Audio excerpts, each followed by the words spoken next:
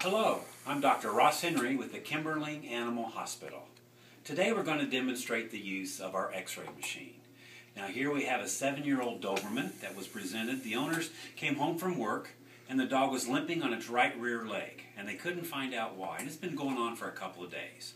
Now on the physical exam I really couldn't feel anything obvious. He's got good reflexes, good muscle tone, full extension and flexion of the legs. I could not induce any kind of pain when I felt up and down the leg. So we're going to take some x-rays to highlight the bony structures of the leg and try to figure out what the cause may be. Now notice that our technician Amy is measuring the leg to determine the strength and duration of the x-rays that we're going to use. Also notice that she's wearing protection, chest apron, and a thyroid protection. She's setting the machine, positioning the animal, and we'll take the x-ray.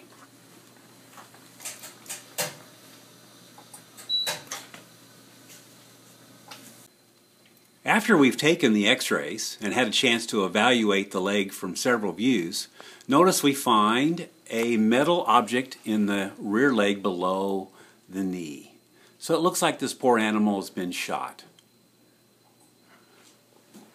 Here's another view.